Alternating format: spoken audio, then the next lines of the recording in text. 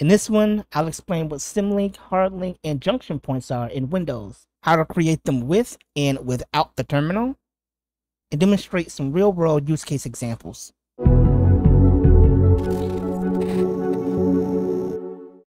You're probably familiar with shortcuts in Windows, a file or folder that simply links back to the original file. And when you delete the original file, the shortcut is broken.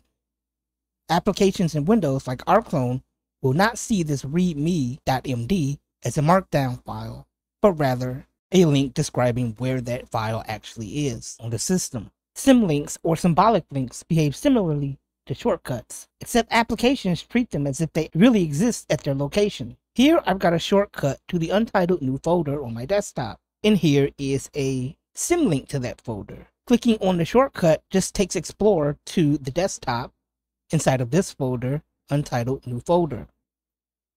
However, if I click on the symlink and look at the address bar, we notice I'm now located in a folder called untitled new folder on my USB drive. File Explorer now thinks that this folder on my desktop exists on my USB drive. Any changes that I make inside of this folder will be reflected in the original folder in Files. Add, update, and delete contents inside the symlink, and they take effect immediately in the original location. Because to Windows, you really are modifying the contents in this folder. If you delete the symlink, the original source file or folder will still exist. But like with shortcuts, if you remove the original file or folder, the symlink breaks. Symlinks will also break if you rename the original file or folder. To create a symbolic link in Windows, you'll first need to open the terminal with administrator privileges. If you're in PowerShell, you'll want to enter cmd to run the command prompt. If you have developer mode enabled, you can create symlinks without being an administrator. To enable developer mode, go to your settings and just type in developer. Go to use developer features and enable dev mode. Next, enter mklink. This is the make link command in command prompt. If you want to make a symlink to a folder, enter the option /d for directory. I want to make a symlink to stuff on my desktop back into my USB drive. So I'll put f stuff and then the source location. Stuff on my desktop. We see symbolic link created. Now if I go to my F drive, we've got a folder called stuff with all of its contents. To make a symlink for a file, you simply omit the D option. I'll make a symlink to this image on the F drive.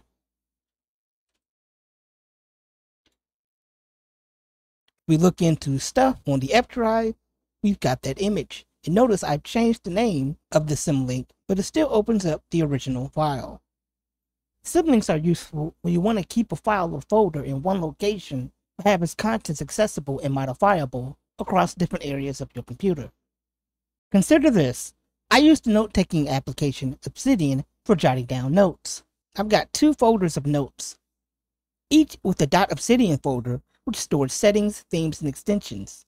However, I want all my notes to share the exact same settings.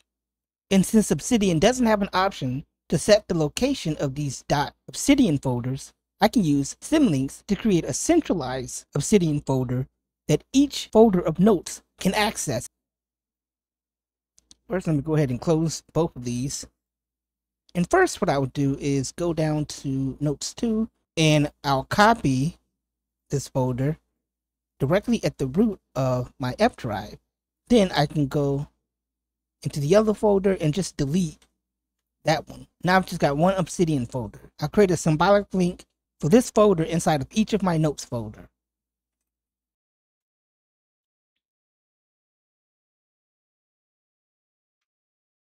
Got the first one made inside of Notes 1. Second one in Notes 2. I can open Obsidian, and now both of my notes have the same exact settings. When I make changes to something like my theme here, it'll be reflected in my other notes. Because to Obsidian, each of these folders look like the real thing. It'll treat all the files like it would the original location. Let's talk about hardlinks.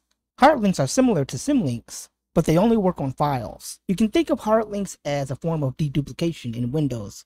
That is, when you create a hardlink, you appear to create an exact copy of the file, but Windows just sees it as a reference point to the actual data on the hard drive. To demonstrate, here I've got a readme.md in my documents folder, and I have one on my desktop. These are actually the same exact files. If I open them up in VS Code, we can see they have the same content.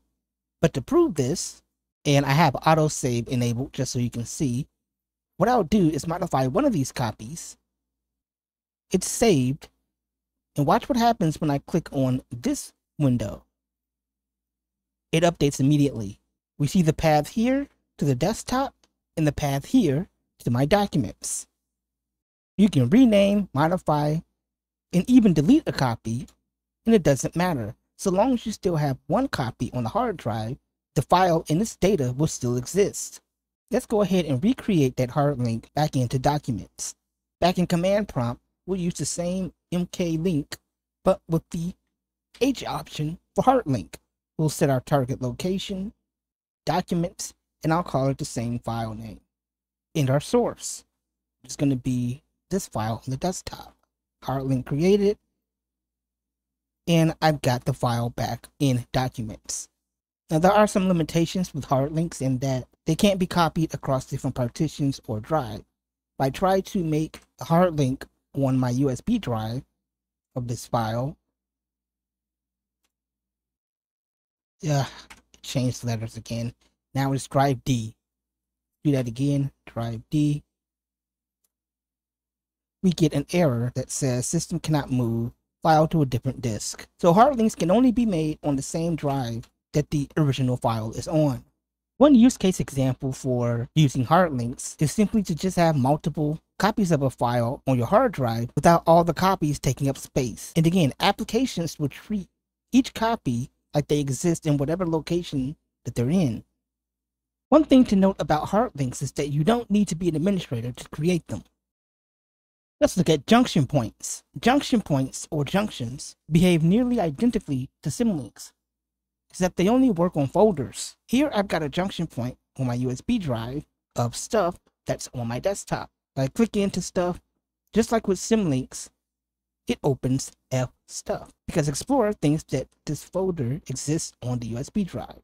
Junction points are more compatible with older, decades-old programs, and they don't require administrative privileges, just like with hard links. Let me go ahead and delete this and show you how to create a junction point. Again, we'll be using the same mklink command, except this time we'll be using the J option for junction point. Set our target location,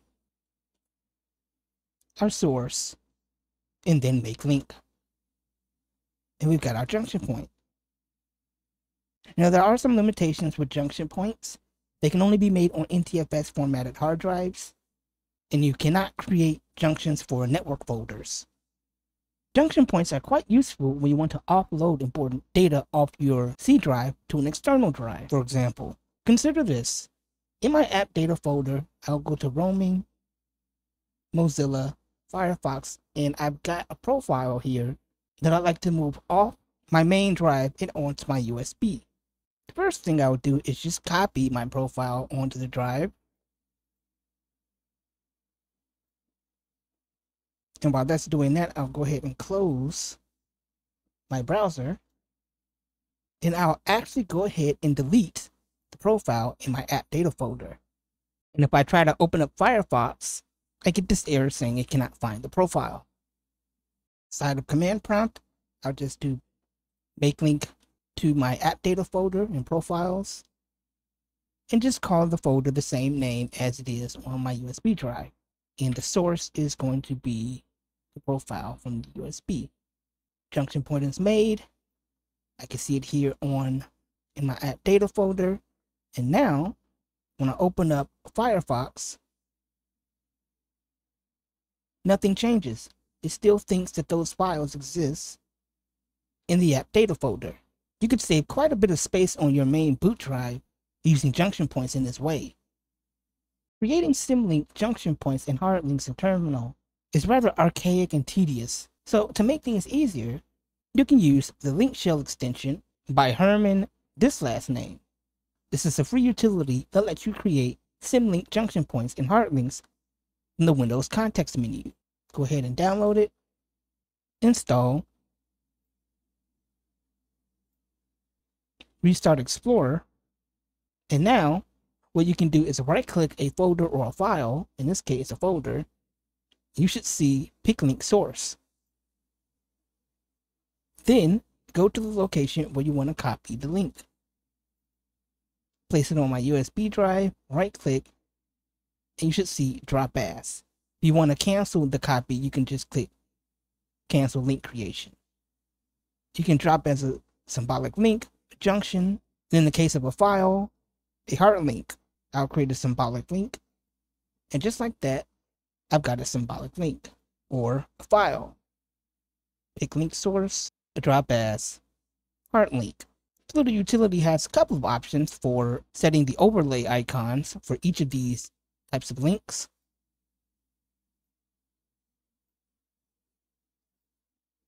Now, I've got a little icon here telling me that this is, in fact, a hard link. In addition, if you right-click and go to Properties of a file, you'll see a Links Properties tab, which will show you all the links associated with the file and the number of links that exists. This tool also supports smart copying, mirroring, in a form of incremental backup using hard links called DeLorean copy. The website goes into exhausting, rather esoteric technical details about not just how to use this tool, but how symlinks, junction points, and hard link works in Windows. It's a must-have tool if you plan to dabble in creating these links in Windows.